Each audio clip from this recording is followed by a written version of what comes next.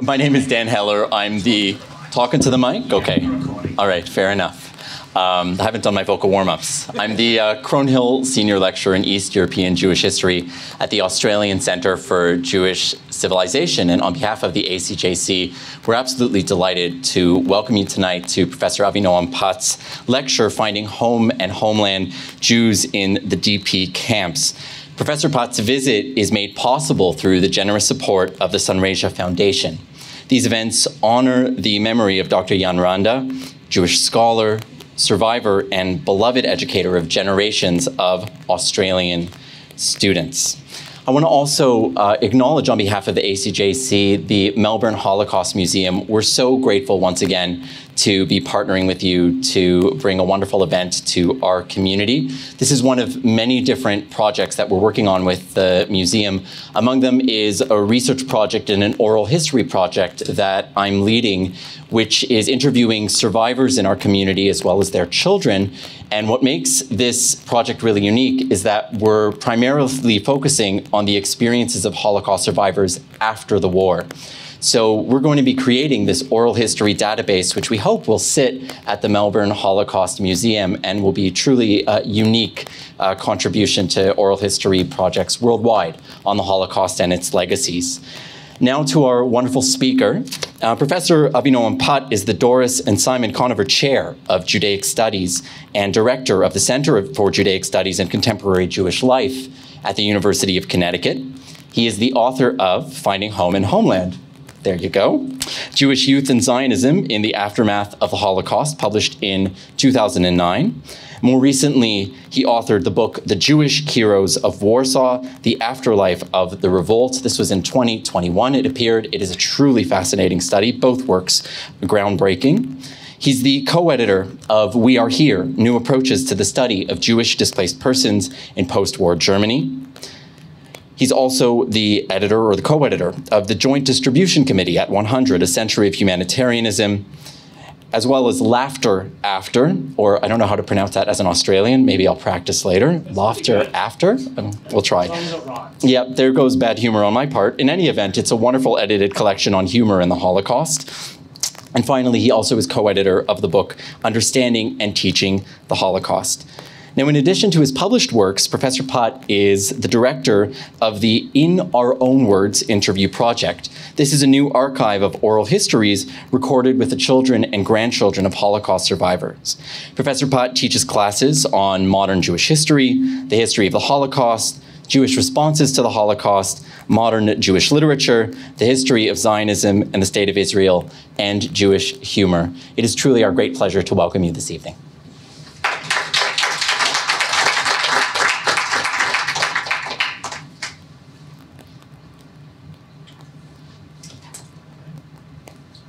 Good. All right.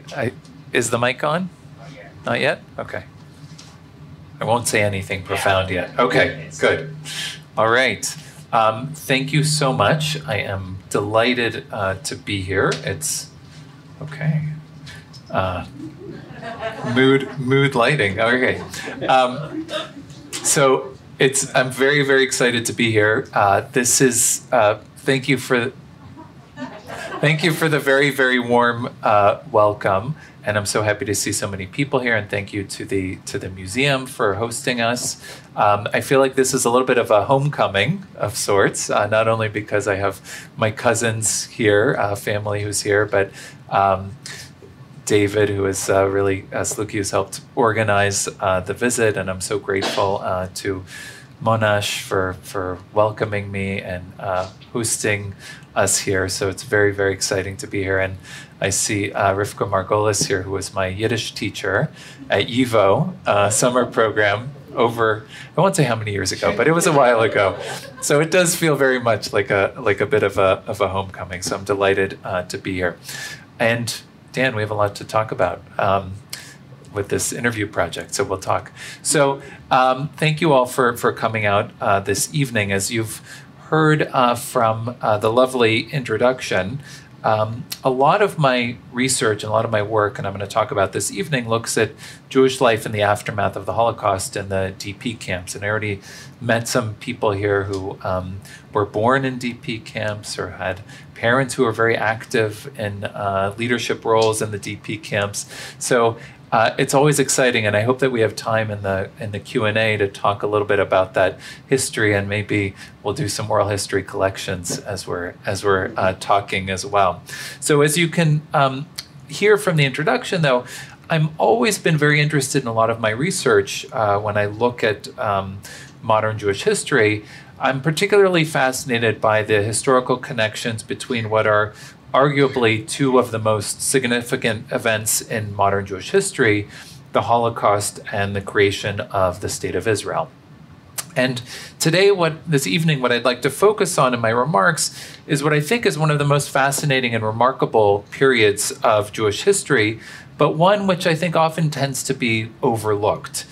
That is this 3-year period between the Holocaust and the creation of the State of Israel, one which witnessed a remarkable rebirth of Jewish life in the DP camps of Germany, Austria, and Italy, and probably and unpredictably in the immediate aftermath of liberation. And you can see here, I'm going to come back to this photo in a little bit.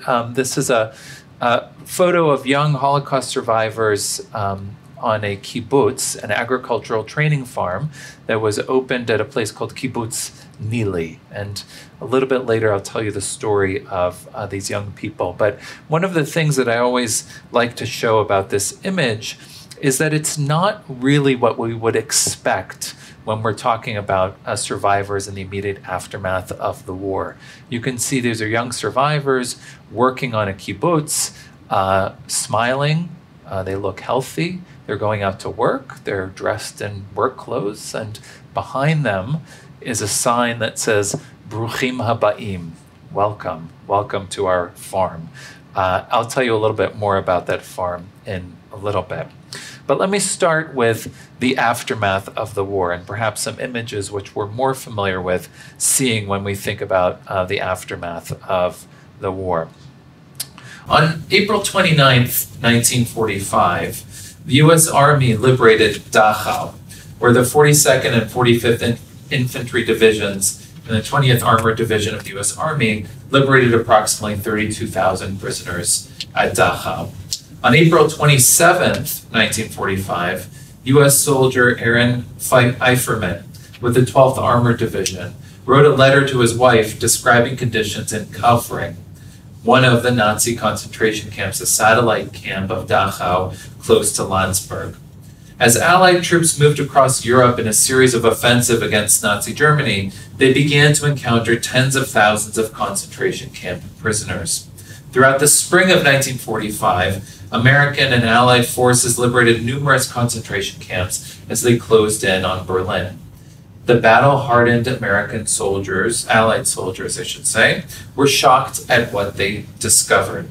As Eiferman wrote, "We have seen what can be called the living dead." Just 2 weeks earlier, U.S. soldiers had liberated Buchenwald, the concentration camp built by the Nazis in 1937, which was one of the largest concentration camps. This probably stirs all sorts of associations and images.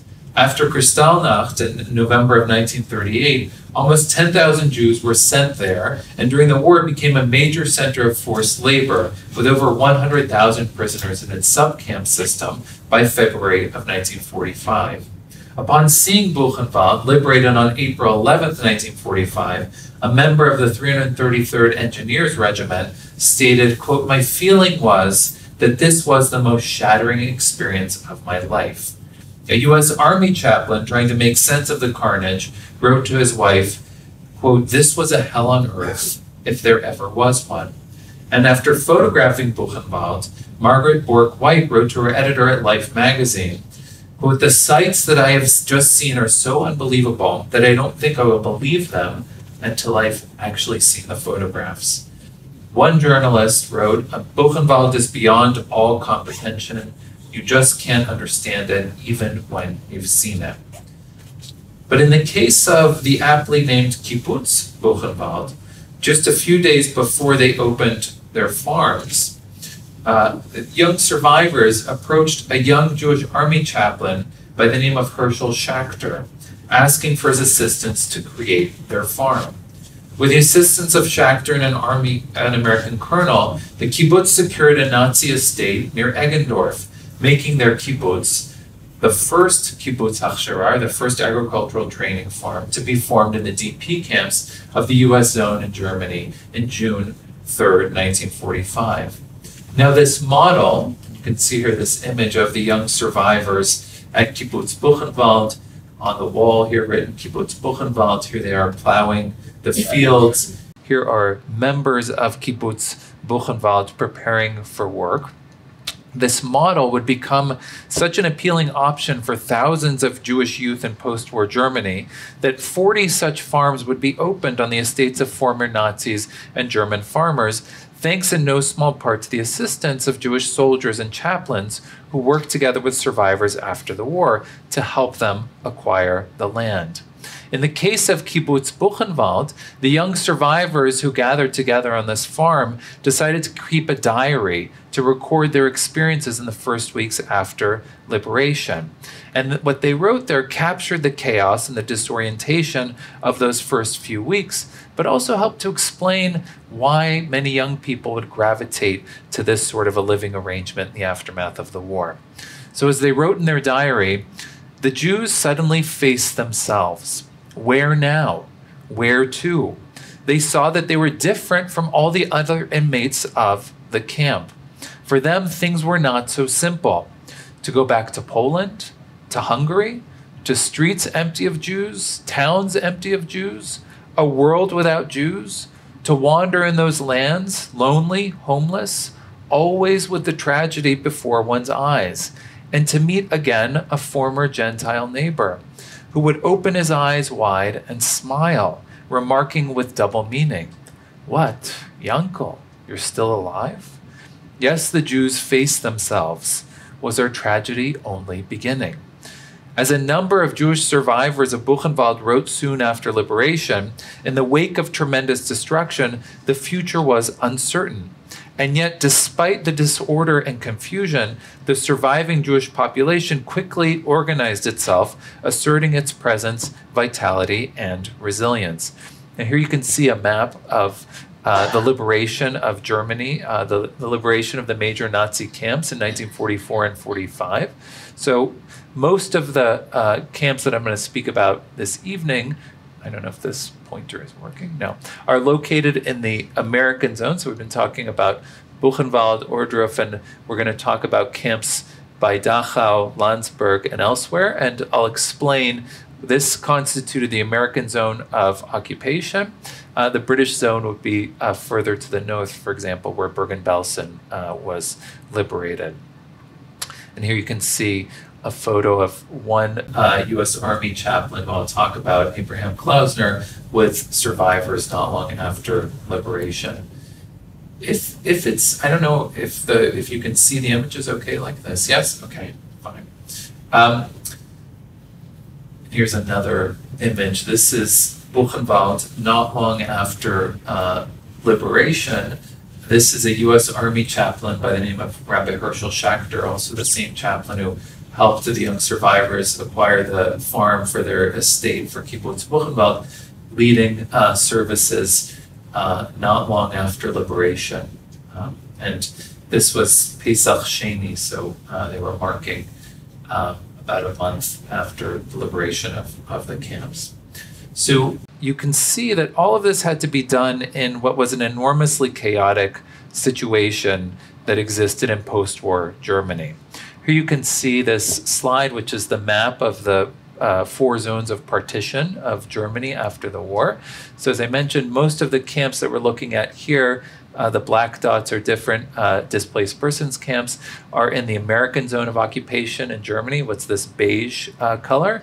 To the left of that, in the purple, is the French zone of occupation. Above that, in the green, is the British zone of occupation. And to the right of that is the Soviet zone of occupation, I guess sort of a pink salmon color. In the first days and weeks following the liberation of Germany by the Allied forces, the country was inundated with the liberated captives of the Nazi regime who sought to make sense of their new situation.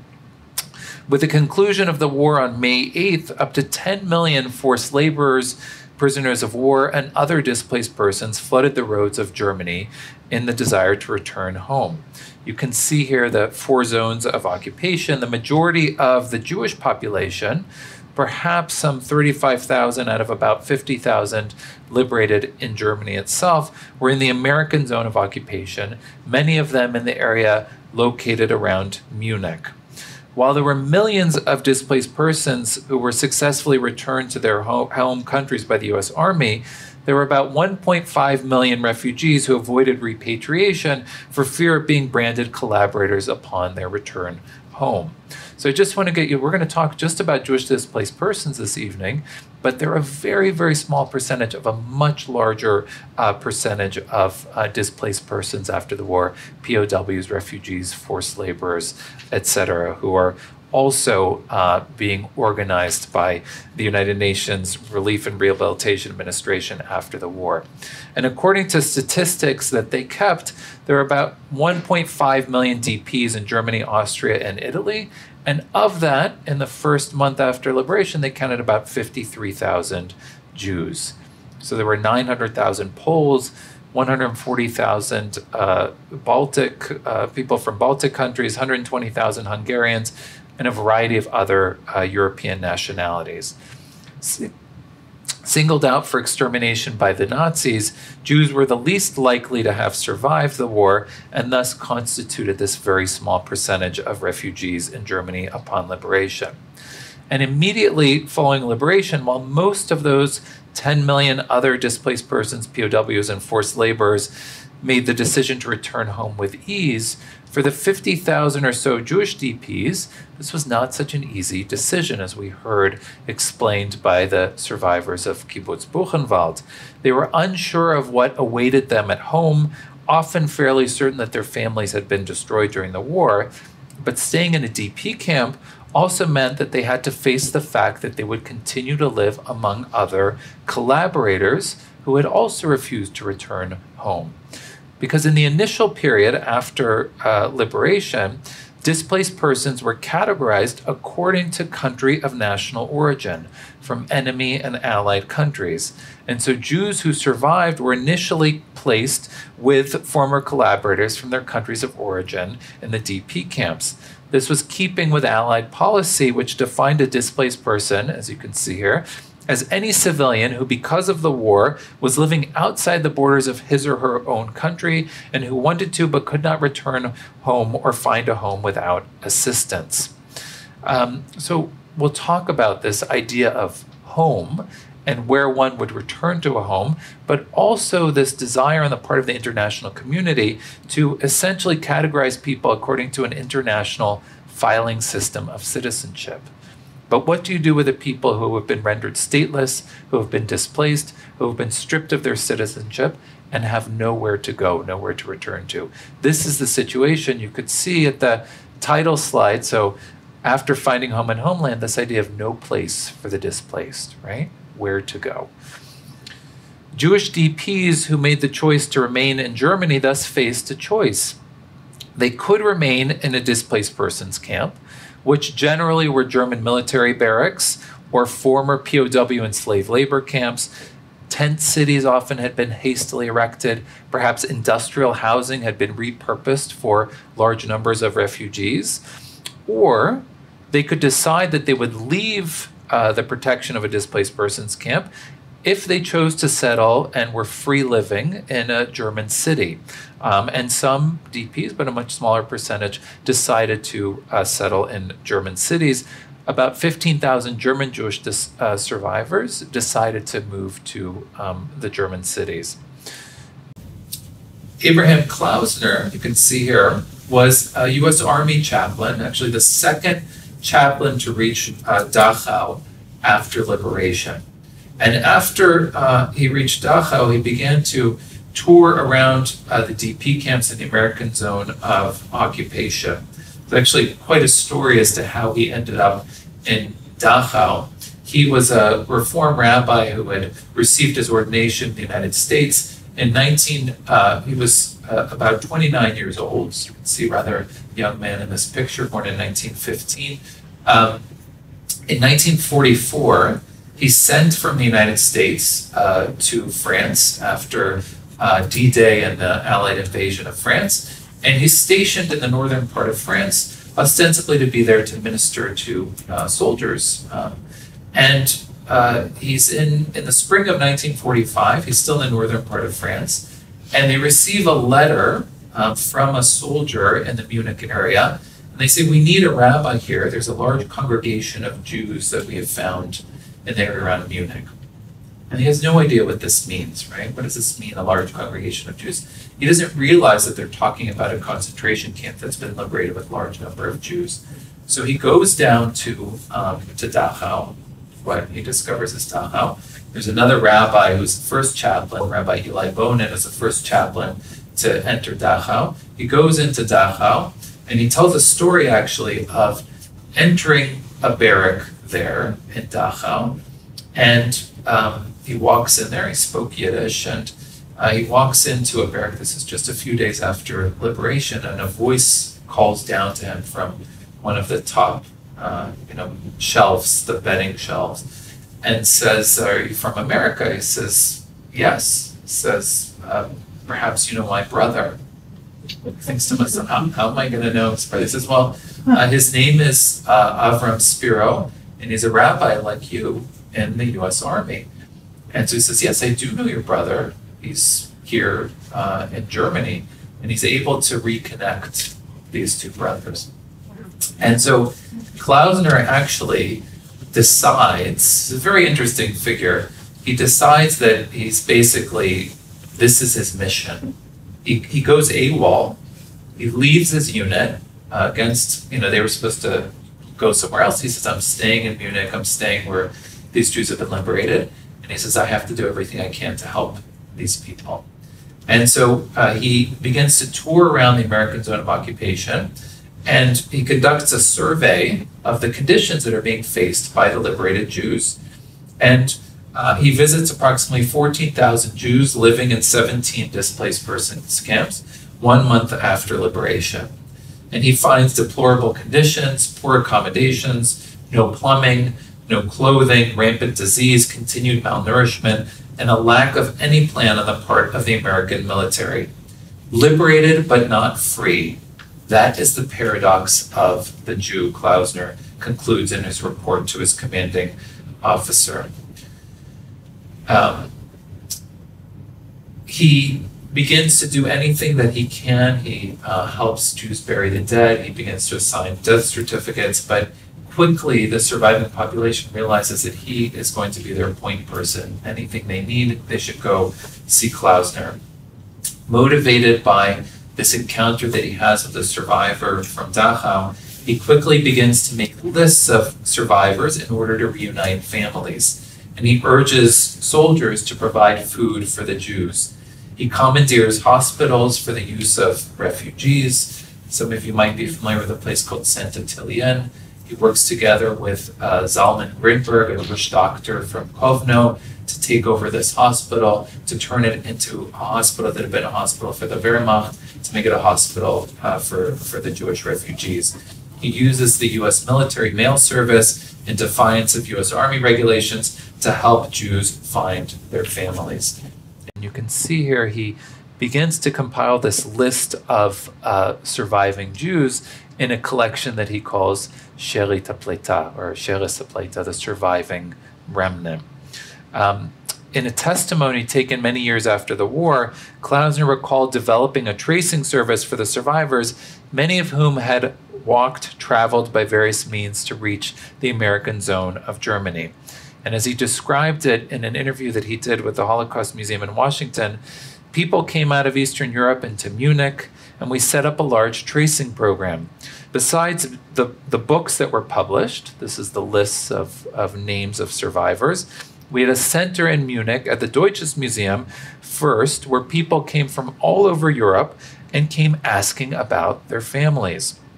People would come and tear the pages out of the books, and we would have to feed the tables with more books, and then we would nail the pages down so that they would last a little bit longer.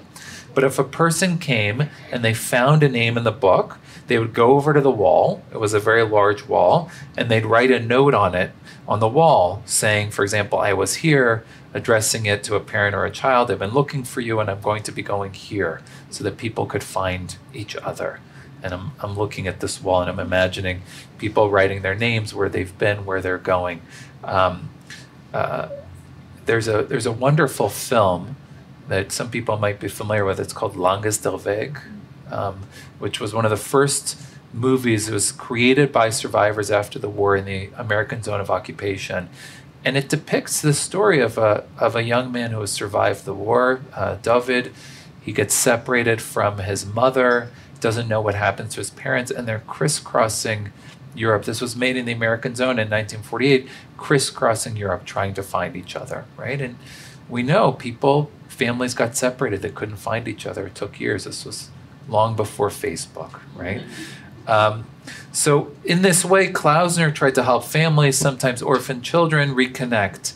And after the war, he described how he and other chaplains confronted an American military occupation force that was largely unequipped to deal with such a large population of refugees. The American military had been trained to fight and defeat Germany, something they did successfully, but this was not a force that was meant to care for refugees. And so while organizing amongst themselves, the DPs and chaplains like Klausner continued to describe their poor conditions.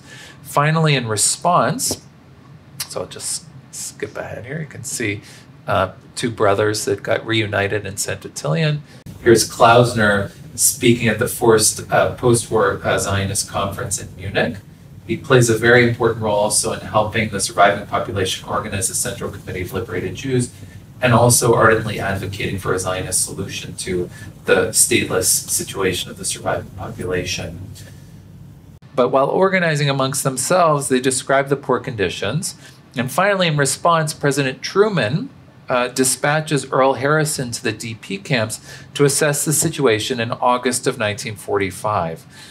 Klausner's efforts fighting the American military's indifference to the plight of the newly liberated survivors culminated when he accompanied Harrison, and you can see here, on a tour throughout the DP camps in July of 1945.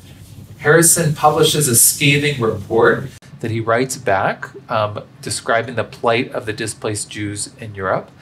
And he summarizes it this way. He says, as matters now stand, we appear to be treating the Jews as the Nazis treated them, except that we do not exterminate them.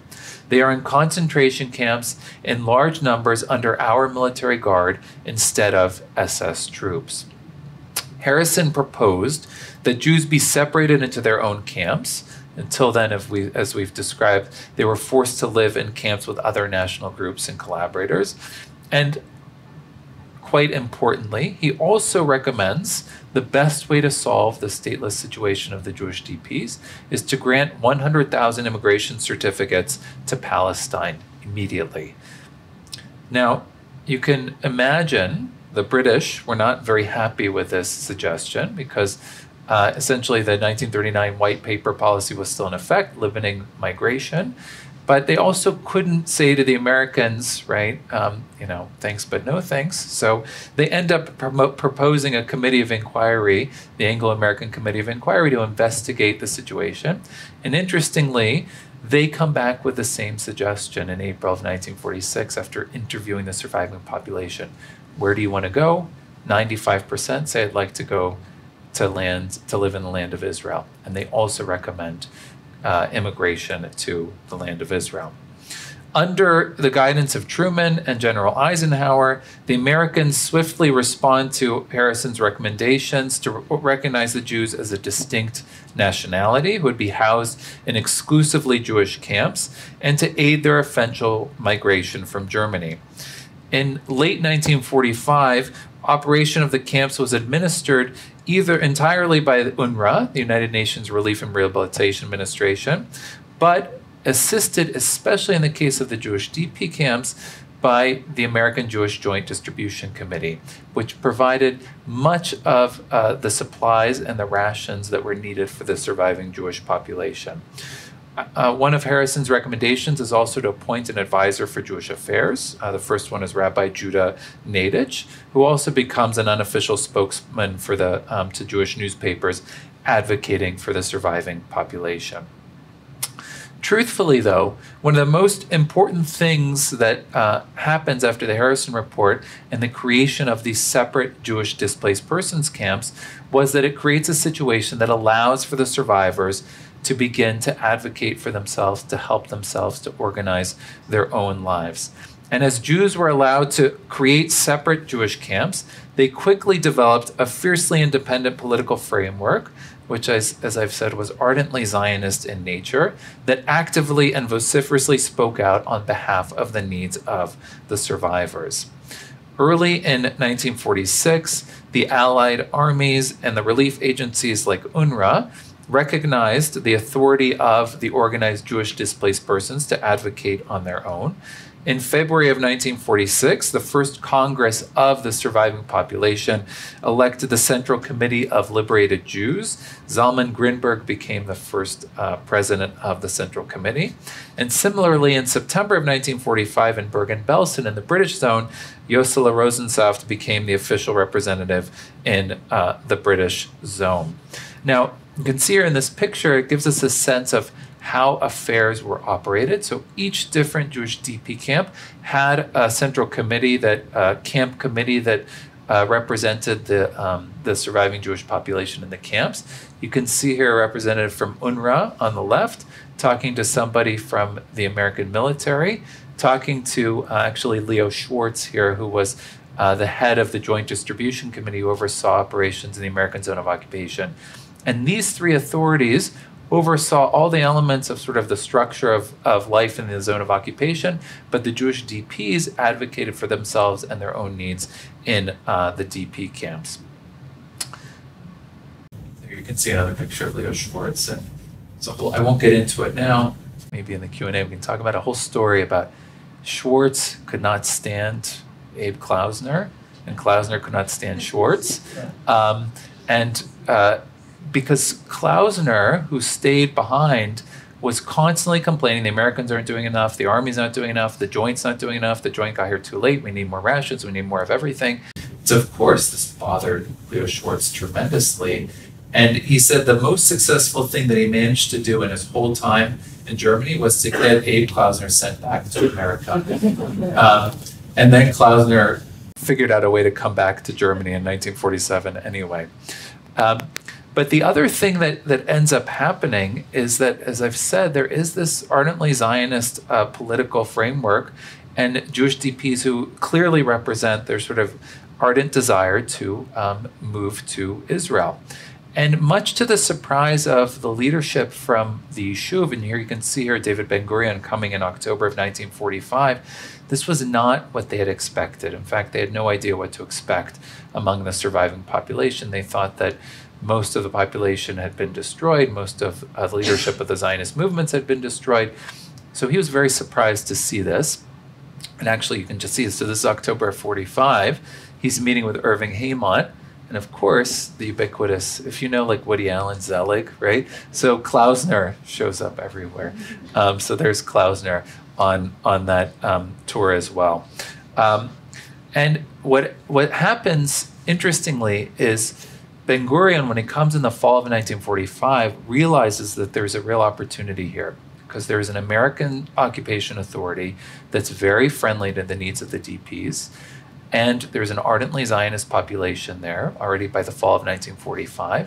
And there's a growing number of Jews who want to get out of Eastern Europe, get out of Poland. And so they begin to work together with this grassroots organization that's called the Bricha, semi-organized movement of escape or departure from Eastern Europe.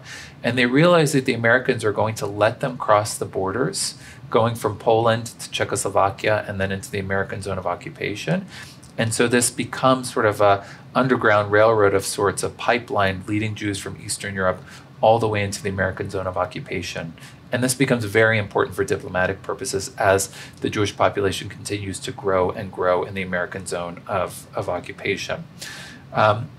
And this also helps us to explain how, as the population grows in the American zone of occupation, so I said we had about 50,000 Jews in the summer of 1945.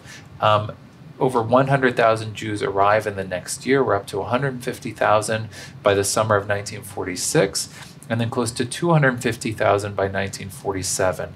So a large population of refugees streaming in from Eastern Europe, but also creating a situation that the American authorities, as the Cold War is, I guess you can't say heating up, freezing, they realize that they don't want to be dealing with this population of survivors much longer. They want to be turning their attention to rebuilding the western parts of Germany. And so they're eager to come up with a solution that will help to get the Jewish refugees out of Germany, which might also help us explain why we see such an ardently Zionist framework that is supported. It represents the needs of the survivors, but it's also supported by the American authorities, by the Joint Distribution Committee and others. So I mentioned this, Kibbutz Nili, which is one of 40 such agricultural training farms that are open just in the American zone of occupation. In the case of this farm, so we have these young survivors who are all part of a Zionist youth movement that's been created in the DP camps. It's called Nocham, or Noar Chalutzi Meuchad, so United Pioneering Youth. This farm is not just any farm. So these young people have taken over the estate of Julius Streicher, the foremost Nazi anti-Semitic propagandist, publisher of Der Stürmer.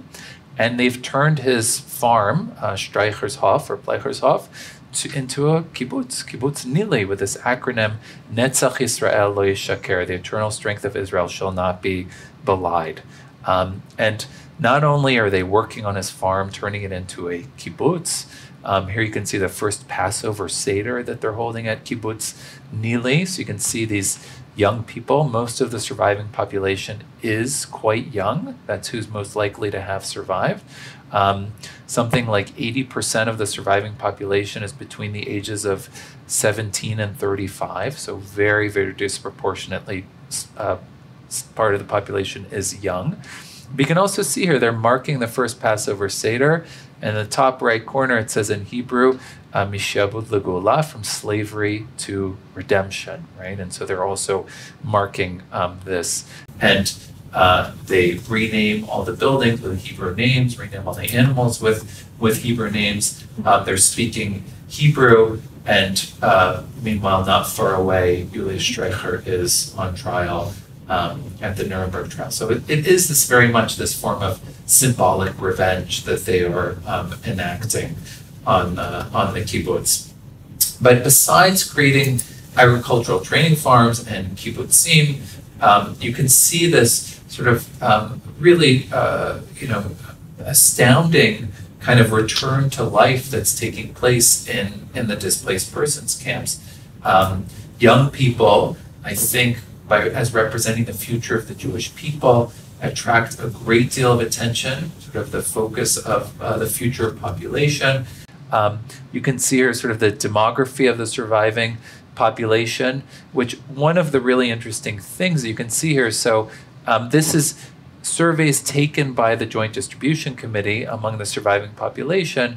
The numbers counted, you can see that the population, 18 to 44, 86% in the fall of 1945, still 80% in February of 46. But one of the interesting things that begins to happen, as you can see here, is that by December of 46, so by the first year after liberation, there's a baby boom.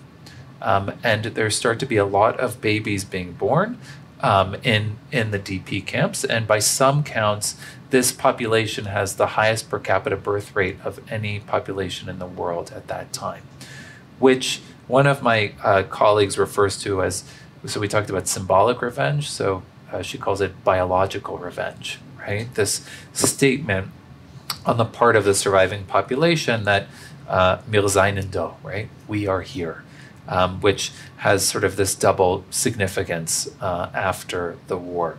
As in 1946 to 47, this is the year of the baby boom. And one survivor noted that the first year it was all lonely single people, but by the second year, everyone had a baby carriage. And you can see, so a lot of studies of the demography of the surviving population, a lot of weddings taking place, and people paired up very quickly and got married very, very quickly. This is a carbon copy ketubah. This is from Bergen-Belsen, so these were sort of filled in, and run off rather quickly. Here's a picture with the baby carriages. As the texture of Jewish life in the DP camps was so rich, right? So you have children, you have a flourishing Jewish DP press. Many of the sort of so you can see this one was from the Neufreimann DP camp, and it was called Bamidbar, right? In the wilderness. And it captured this idea of we've been liberated from slavery, but we're still in the wilderness, right? Until we can return to our home. This is the Shomer Yatzir youth movement. This is a commemoration of the 5th anniversary of the Warsaw Ghetto Uprising. Sports was very important. It's sort of this return to, taking control over our own bodies. So there were sporting clubs and a lot of sporting events, and people were sitting in a DP camp that, unemployment was extremely high. So people were looking for things to do. So boxing matches were popular, tennis matches were popular, sporting events, chess matches. I'll mention that historical commission, so a lot of the work that we do as historians of the Holocaust really began among survivors of the Holocaust who said we have to document everything. So fulfill this commandment to Zachor et asher asa lecha Amalek, remember what Amalek has done unto thee, to collect and record. Sammelt und verzeichnet. And this is a poster from the Central Historical Commission calling upon survivors to offer their testimonies now, right? And it's a really interesting period of time because you can think about, right, this is the first sort of diaspora of Holocaust survivors who congregate in the DP camps of Germany. But there's also a realization that very quickly this population is going to spread out to the 4 corners of the earth, right? And so we in the DP camps have to collect these testimonies now before everybody spreads out. And so there's a really intense effort, both out of an obligation to the dead, out of an obligation to this commandment to remember, but also an obligation to the future to record these testimonies, right? Help to write the history of the latest destruction. This is one of the historical journals, von letzten Chorben, from the last destruction, which is also publishing a lot of these testimonies. Jewish holidays observed in the DP camps. This is from Purim in the Landsberg DP camp in 1946. So David and I edited a book together on Holocaust humor, Laughter After.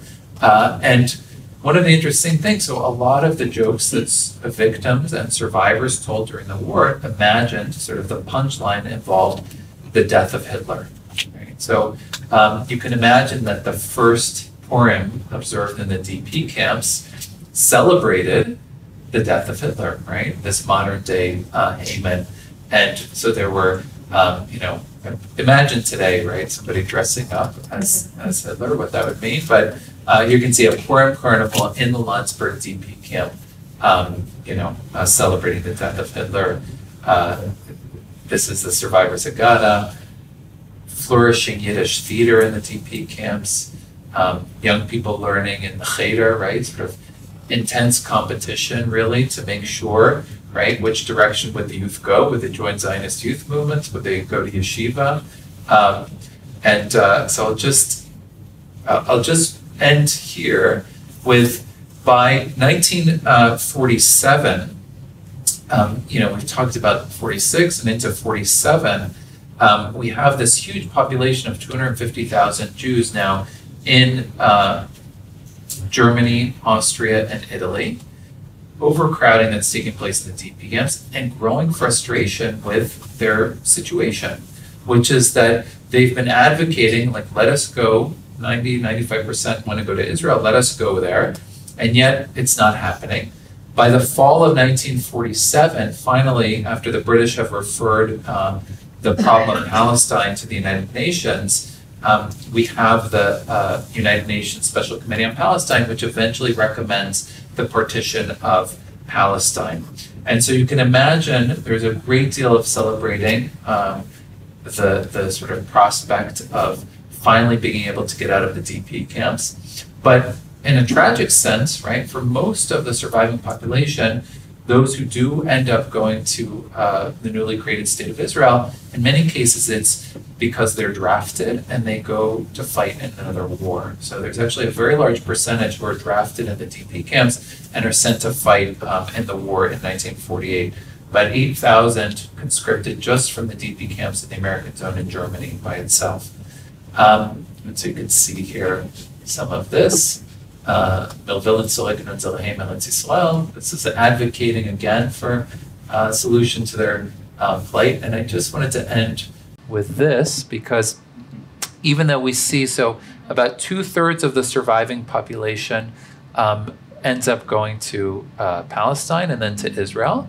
But we also know that a lot of the DPs end up going to other places. And so I was looking through the photo archives of the Joint Distribution Committee, which has great material on transporting. So this is a shipment of Jews going from France to Australia. This is going loaded onto a train that's taking them to Trieste.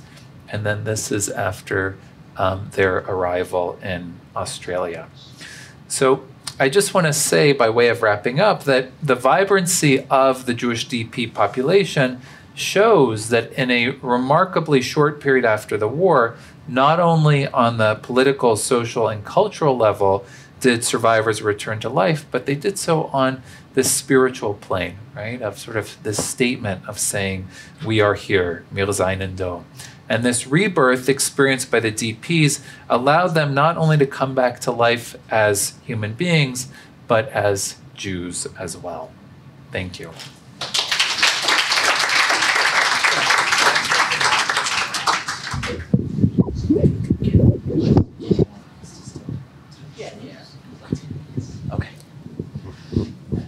Professor Patt, thank you so much for such an engaging and panoramic whirlwind tour of the Jewish experience in displaced persons camp. It was really an extraordinary talk. I think we should keep our discussion short because even though I know you're an expert, I think the real experts are in the room over there. I'm sure many have stories from their own experiences, and they'll ultimately enrich our understanding deeply. So I'm going to, I hope you'll indulge me with just 2 questions. We'll speak together for at most 10 minutes, and then we'll open the floor. Avi, the concept of Holocaust survivors as a coherent group was not something that existed in the displaced persons camps. Holocaust survivors came from a diverse array of backgrounds, both their countries of origins, their experiences in the war, and their experiences in these displaced persons camps also varied dramatically. I also, one of the things that's come out beautifully in your work is that they didn't agree on everything, which of course isn't such a chiddush in our community. And yet I think that I'd be so curious just, to add a little bit more texture to the talk that you've given. If you could speak to us a little bit about that diversity and about some of the key debates among Holocaust survivors after the war that we might see turn up if we were to open up a page of Bamidbar, of the newspapers, or, if we were to eavesdrop on the conversations that they were having. Yeah, good question. So it's interesting. I mean, I think, so we use this term very loosely right now that we say Holocaust survivors, and we talk about survivors, and we come up with sort of an overarching category. And I think, as your question alludes to, right, it's an incredibly diverse group. And so it's interesting. Laura Yokush and I wrote an article together about, it was supposed to be a Holocaust survivor diasporas. And the first thing that we tried to do was to define this category of what is a survivor. Because the truth is that in the aftermath of the war, you have people from, we talked about sort of diverse national backgrounds, diverse, and we often lose sight of this, sort of the diversity of pre-war experiences, right? So there's lots of different types of Jews, right, who come from many different places, who come from very diverse communities before the war, who go through very different experiences during the war. So you have people who are organized either according to place of national origin, even amongst the Jews, local origin, right? So people will organize themselves, their wartime experiences, and then as we know, there is a hierarchy of wartime experience. So it's interesting. I pointed to like the Central Historical Commission, and there is 100% in 1945, 46, 47, for many years after the war, there is a hierarchy of survival and a privileging of experiences. So at the top of this pedestal in the DP camps, you can see this happening, are the ghetto fighters, right? So they're sort of the unquestioned place at the top, the ghetto fighters and the partisans. And it's interesting because you see a lot of the early leadership of the surviving population, they, you know, sort of the place and the role in the resistance, and this is actually not just specific to Jews, this is among the populations in post-war Europe in general. If you played a role in the resistance, it sort of gives you an elevated political status. But what's interesting is that then we see people with lots of different experiences. So did you survive in a concentration camp? Did you survive in hiding? The vast, I don't want to say the vast majority, but a large percentage of the surviving population actually didn't survive in any of those places, not in a ghetto, not in a concentration camp, not in hiding, not in the woods, but they survived in the far reaches of the Soviet Union. And this is only in recent years have people started to write about this. And I mean in the last 3 or 4 years, really, are we seeing books coming out now that are looking at, so Eliana Adler is a great book about survival on the margins, you know, what was it like to be in, you know, the Central Asia, in the far reaches of the Soviet Union. So we're just learning more about these experiences. And the truth is, that population that came in 46 and 47, that's how most of them had survived the war. The debate. Okay, so it's a very, very political population. I mean, again, Jews, right? So I mentioned that you have the central committees or the camp committees, and there are elections, and there are political parties. And so, and this is interesting, actually, the political parties. So in Poland, before the Second World War, the party that is sort of, you know, in ascendance is the Bund, right? The Bund is addressing a lot of the social and economic needs of the surviving population. In the DP camps, the Bund is really not represented politically, which is an interesting thing, right? So even I found things where Bundists who are in the DP camps, there's no sort of Bundist political party in the DP camps. It's all Zionists and Agudas Yisrael, right? And you have from the left all the way to the right. And the Bundists are saying, like, we don't have our own political organization here, so vote for the Linke Koalition. That's as close as you can get the left Koalition to us. So, but there's political debates about what should the Jewish future be like, and where should we go, and what should we do with the Jewish children, and fighting over resources, which happens in politics. So, a lot of that going on. Yeah. One final question for me before we open up the floor to the audience. So, we're at the risk of making an assumption. You're preaching to converted. We are an audience that is interested. We are an audience that likely many of us have familial connections. But part of our work as historians is to make what we do legible to a non-Jewish audience or to people who don't share this experience. That's also the work of the Melbourne Holocaust Museum. So if you were to make a case to historians who might say, okay, he studies displaced persons camps, this is sort of like a blip in history. How would you make the case that this is a story whose legacy and impact is actually important to understand? What precisely is the legacy of the story that you just told for our community, but also potentially for our broader understanding of the history of refugees in the 20th century and possibly beyond? Great. Yes, great questions. the questions are so well formed and really wonderful. So flattery will get you nowhere. It's interesting because I think on Thursday we're doing the teacher training workshop, and on challenges and opportunities in Holocaust education in the 21st century. And this is something that I think is a constant. You have to think about what will students, 21st century students, millennials, or whatever we're calling this generation now, no, this is we're teaching a new generation, whatever Gen Z, yeah. What will this mean to them, right? What will they get out of this? And I think one of the important things about this period of time that I advocate for, a lot of our education, so a lot of students or teachers will say, we teach them too much about this. There's Holocaust fatigue. They don't want to learn this material anymore.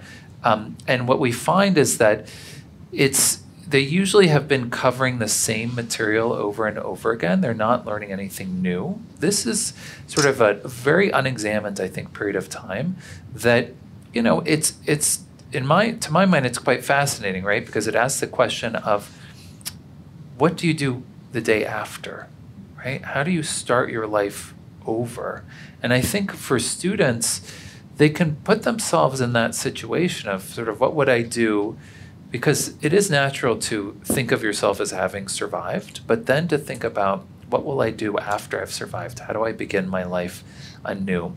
And in your question, you also alluded to the refugee situation, which I think, sadly in our world today, we can also relate to this idea of, every year it comes out there are more displaced people in the world, more refugees in the world than were counted in the year before and in the year before, right? It is sort of a constant problem of statelessness and displacement. And it's remarkable that you can see this crisis that happens after the crisis before the Second World War, crisis after the Second World War, international community is not equipped to address, and we're still not equipped to address the problem of statelessness and the plight of refugees, right? So it's, I think that also can be a very useful way to say, this is why we should study this. Let's try to understand from the plight of people living at this time, what they're how they can move on with their lives, the decisions they have to make. And also, while you're living in a very transitional period of time on suitcases, this description of living on packed suitcases, you have to have a day-to-day life, right? You want to get married, you want to have children. So it's a very, very complex, but I think a fascinating period to study. Thank you so much. So I'm going to be passing around the microphone. Oh, never mind. We have someone else who will be passing around a microphone as we go. So if you would like to ask a question, please do raise your hand, and we'll bring the microphone to you. Thanks. Thank you. I appreciate that probably survivors who ended up in the Russian zone would not have been very happy to stay there, because it could have meant being sent to Siberia. Right. But I'm just interested if you could elaborate why it was the Americans more so than the French and the English that established all those DP camps. What were the political reasons, if any, for all of that? And whether Jewish people were more inclined to try and get to those camps for a future resettlement, maybe even in the US. Yeah. Thank you. Good question. And I think everybody could hear, but I'll just summarize why the American zone in a nutshell. And it's interesting, you alluded to, so the Soviet zone, as you said, we can understand sort of why people, in the Soviet zone, they said they didn't have a problem with DPs because nobody was displaced, right? Everybody should be there, everybody was there. The French zone, so there were DPs in the French zone. The French zone is an interesting thing that's also under examined, sort of a token zone of occupation given to the French sort of as a gesture. But there were, and the JDC the joint was also working together with survivors in camps in the French zone. But it's really the British zone and the American zone. And in the British zone, you have this one very large camp in Belsen that's created. But the British policies, you have the one camp that's liberated there, a very large Jewish DP population there. But most of the surviving Jewish population is liberated in the area in and around Munich. And Dachau and a large number of subcamps of Dachau. it's an interesting thing who that population is. A lot of Lithuanian Jews who come from Lithuania who are brought later in the war, which is also interesting. So, a lot of Jews who are brought either on death marches and end up in Bavaria, or Jews who brought from Lithuania towards the end of the war to work, actually helping with the German war industry. But anyway, so they're in the American zone. There's a realization that the Americans are going to be more friendly and are also going to allow survivors or Jewish refugees to cross the borders and keep the borders open. And so the bricha, so you have this population of survivors who are there, organize very quickly, advocate for a Zionist solution to the problem of DP statelessness. The bricha also working together with people who have been liberated in Poland, realizes that the American zone is going to be the place where we want to bring as many Jewish DPs as possible. And so there is an orchestrated campaign to bring survivors to the American zone. I think also because it's a way to increase political pressure, and they know that the Americans are going to play this important role in the aftermath of the war. The British are not allowing the refugees to come into their zone. It's more of a closed zone. So there's some very interesting factors that are taking place. And I think the Bricha, the Jewish Agency, Ben-Gurion, when he comes in fall of 45, is sort of outlining a plan to bring as many survivors as possible to the American zone of occupation, which then, as we see, ends up playing a really important role. When we look at the connections between the Holocaust and the creation of the State of Israel, it's not so much that we know that the world did not sort of after the liberation say, okay, let's give the Jews Israel, we feel badly for them. It was really only because there was such a large population of stateless people that had nowhere to go. And the interesting thing is the Americans were not opening the gates to America either. They didn't change immigration policy really till 1950 and even after that. So Palestine, that was sort of, let's send them there.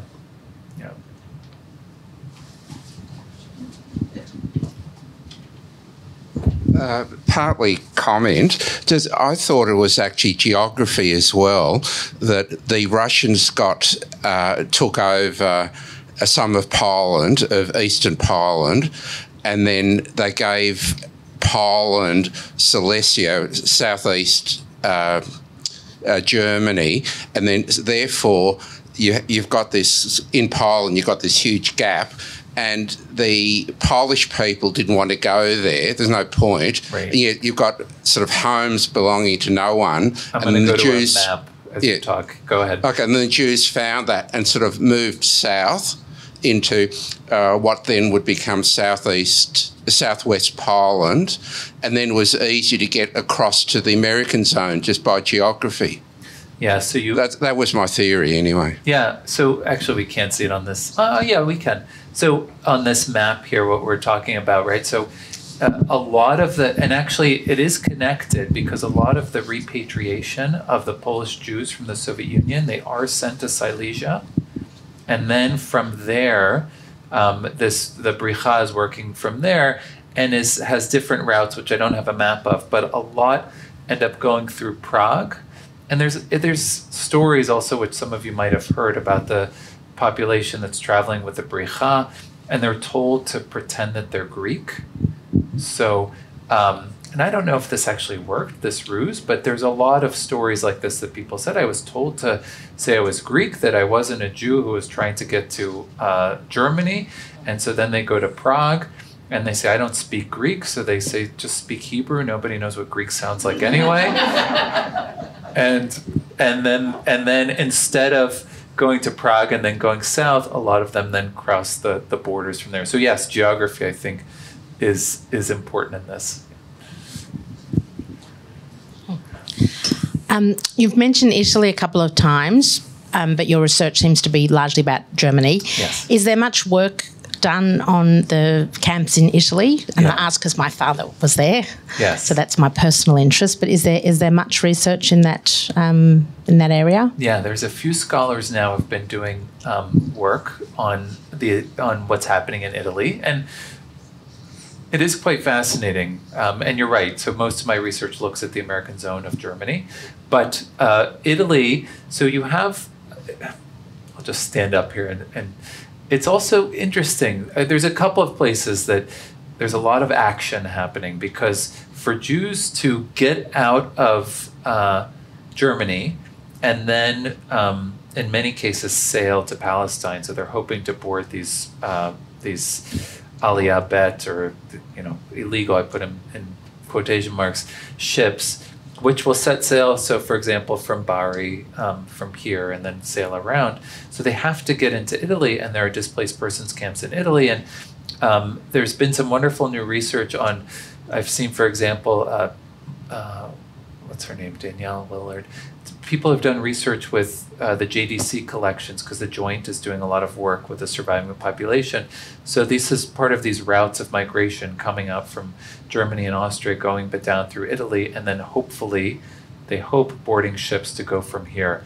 The other place where there hasn't been a lot of research done yet, but I think is really important, is Cyprus. Okay, so they get intercepted and then sent to Cyprus? Yeah. And this has to do with the British policy as well, because the British, until 46, if the boats were intercepted on their way to Palestine, and they were intercepted as part of the blockade, they would allow the passengers to disembark in Atlit, where they would be imprisoned briefly, and then they would be counted against the quota numbers. But by 46, to discourage the Hapala, this immigration movement, they said, we're going to put you on this prison camp in Cyprus. And so from 1947 until 1948, you have 60,000 Jews intercepted and put in Cyprus. And that's actually, not much has been written about it, but I think about how traumatic that must have been, right? So you're liberated, let's say, from a camp, you make your way to a DP camp, you're put onto a ship, then you're intercepted and sent to another prison camp where you're forced to live for another year, right? And so it's, I think, another area that merits a lot of research.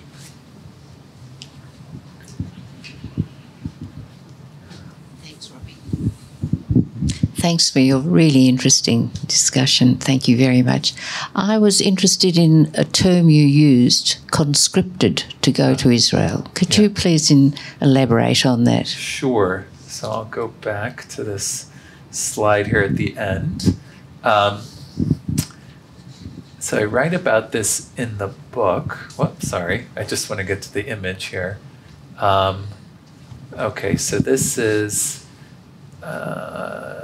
Appeal for Support for Coalition Movement Against the White Paper. Wait, I think oh no, I don't, I'm sorry, I thought I had this picture. Anyway, so the context is from the spring of 1948. So it becomes clear in the spring of 48, so after the partition of Palestine advocated by the United Nations, but before the British withdrawal in May of 1948, that a war is going to break out. So already in the spring of in the spring of 1948, so this is from the Third Congress of the Jewish Civilisation, and it says, the Fatherland calls, das Vaterland ruft, stellt sich in Dienst von Volk, right? Stand up in your duty to the people. And what they're talking about, and they're advocating already at the Congress in 1948, is that those who are able-bodied should, they have a general giyus, a general conscription campaign to draft soldiers to fight in the Haganah, what will become the Israel Defense Force. And so there is a draft taking place in the DP camps, and about 8,000 soldiers, this is a remarkable number if you think about it, between the ages of 17 and 35 are drafted in the DP camps of Germany and sent to Palestine to join in the fighting. So, I think in the chapter I call them stateless citizens of Israel, because they basically, there's also the Third Congress advocates for a tax, right? We should be paying taxes to support the war effort as well. So you have taxation and conscription taking place in the DP camps, right? So, Yeah. Just for a point of clarification, when I just as a point of clarification, when I hear the word conscription, I think forced. So can you just clarify that we're talking about volunteering? What are we talking about here? Yeah. And I think that's your question as well. I guess there's shades of coercion, shall we say? I mean, I don't exactly know, because it's quite controversial, I would say, right? Because how much agency do people have, right? They have been now saying for 2.5, 3 years, wir wollen zurück in unser Heimat Israel, right? We want to go back to our homeland of Israel, right? That's where we want. We're stateless. We want to go back. And now you have recruiters from the Haganah saying, here's your chance. We'll give you a gun and good luck, right? So, I think, is it voluntary? Is it not? There's material that I found where camp committees said, look, anybody who doesn't sign up for the draft, we can deny them their rations. So, that's part of the conversation that's taking place. And again, the way that this worked is you had the American authorities, you had the UNRWA, and then the Joint provided the rations, but the camp committees were the ones who were responsible for distribution of rations. So they could wield that power of coercion. And there were people who said, I don't want to go. I don't want to, I have no interest in doing this.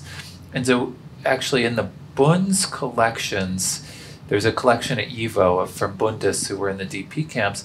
They describe, I'm trying to remember the name they used for it, this like coercion campaign that was taking place, and they felt targeted. They said, I have no interest. I don't want to go there, right?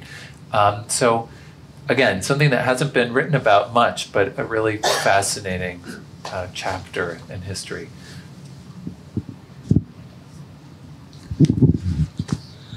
I've got two questions. One is, have you looked at people who left the DP camps and went out on their own?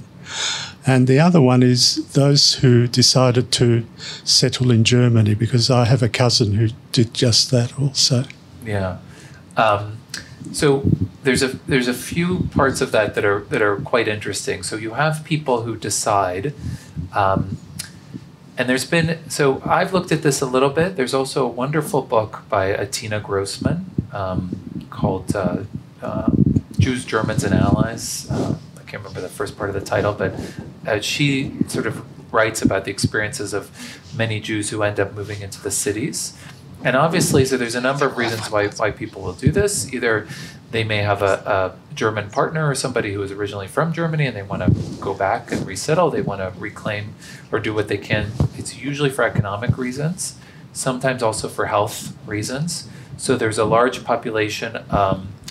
It's interesting. So Fahrenwald, the DP camp, I don't know if there's any Fahrenwalders here. Okay. So the last DP camp, Fahrenwald is an interesting story because it stays open until 1957, which is quite remarkable, right? So you have a lot of camps that are open from 45 to 48, and then after 48, a wave of camps sort of close. But Fahrenwald, you have a lot of people who say, either I don't want to leave or I have tuberculosis. So a lot of people who can't leave. They simply cannot immigrate to another place. So sometimes for health reasons. The Joint, and in this book on the JDC at 100, we have a chapter on the work of the JDC in Germany after the war.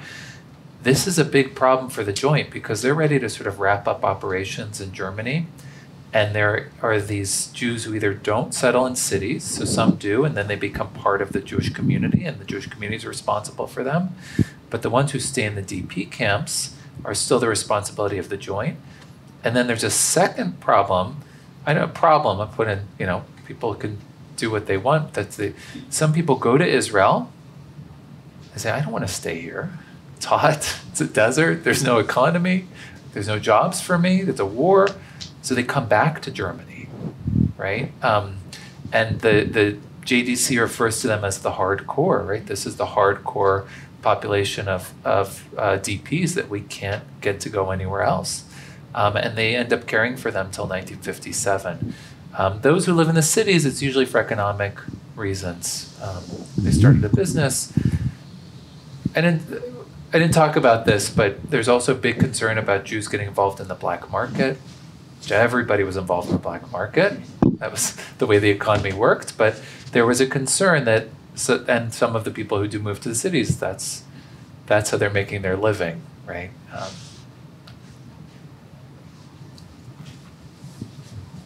Other questions? How would Jews that were in Russia, USSR, in Siberia, in Kazakhstan, Uzbekistan, how would they have known there? They wouldn't to go back to Poland if they were from Poland. How would they have known there to go on past Poland to the American zone? I mean, there's no Facebook, there's no telephones. I'm sure Germany, I'm sure the Americans didn't put pamphlets there to encourage them to come. So how would they have known about it? Yeah. Excellent question. So the way that this worked, the Soviets have these, repatriation trains that would transport people back to Poland, and then wherever. So it's really interesting because I was quite interested in my research for the book on the youth movements. How were they recruiting followers? And they literally, so the youth movements worked together with the Bricha. Some of the leaders of the resistance movements during the war were leaders of the Bricha. So Antek Yitzchak Zuckerman, who was, the deputy commander of the Jewish fighting organization in the Warsaw Ghetto, he described that, he said, we would go to the train stations and meet passengers coming off the trains, often looking for young people, saying, you have anywhere to go, you have anywhere to live, we have a place for you, we have food for you, we have shelter, you don't want to stay here in Poland anyway, right? So there was, and this is where you talked about, if you open a newspaper, what are people fighting about? There was a lot of competition for followers, right? So the Bund was trying to convince some people to stay in Poland. There was active competition on these central committees. The Zionists were trying to recruit people and then saying, once you're in our movement, we'll transport you. And certainly after, the Kielce pogrom, for example, but even earlier pogroms that took place in Poland in late 45, 46, it became easier and easier to convince people to keep migrating westward, right? Yeah. These people would have said at the train station, the central train station up north, said, we'll go to the American zone. No, so it was more organized than that. What they would often do was organize, so there were about, I have a chart that I can picture, of about 110,000 people who traveled with the Bricha in 46. Over 35,000 of them were organized in these kibbutz groups.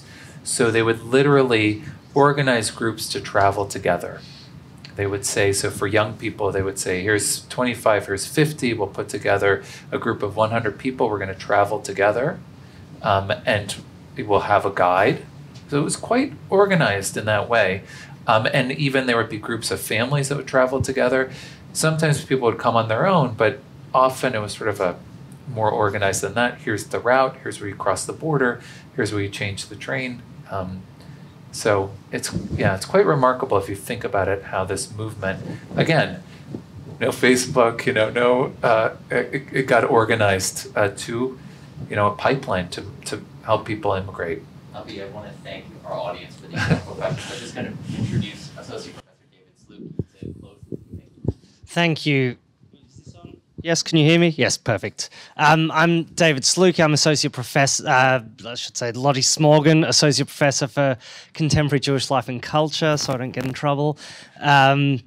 And just on behalf of ACJC, on behalf of the Melbourne Holocaust Museum, I want to thank everyone for coming out. I know that, the world is very uncertain and it takes a lot of moxie for us all to be here in a room in close quarters. So thank you all for coming. I think that, one thing that Avi has shown us with his talk is that there is just something intangible about being together, learning, that Zoom can't capture. So it is just such, I mean, I've been back in Australia for 2.5 years, and this is the first time I've like stood in front of a group of people and seen your faces. So like, I'm just emotional about being here. But thank you, Avi, for that. You know, I've been a fan of yours and then a friend and collaborator for many years. So the opportunity to get to do this work and keep our roadshow, make our roadshow international, has been truly amazing. I just want to announce a couple more things coming up with Avi. If anyone's a teacher or knows a teacher, anyone who's teaching in or adjacent to the area of Holocaust studies, we're hosting a seminar on Thursday afternoon at ACJC at 4:30 till 6 o'clock. Yes. So please shoot me an email or come see me after, and I'll put you on our list. I'm sorry, it is limited to educators just because space is limited. And next Monday night at 7:30 at Glen Ira Town Hall at the Theodorette, Avi and I will be in conversation with the novelist, the memoirist Natasha Scholl on the, I would say, very controversial topic, humour and the Holocaust, based on the book that we edited. And we'll talk about, you know, the ways in which humour intersects with Holocaust remembrance, and yeah, all the sort of interesting work we've done. So thanks again, everyone. It's, my God, incredible to see you all out here. It was just amazing to see Avi do his thing and talk about this fascinating topic. Please stay, say hello, tell your story. You know, I'm sure many of you are connected to DP camps, and I hope to see you again. You'll see lots of us in the coming weeks, months, and years. So you'll hear more from us. Thanks.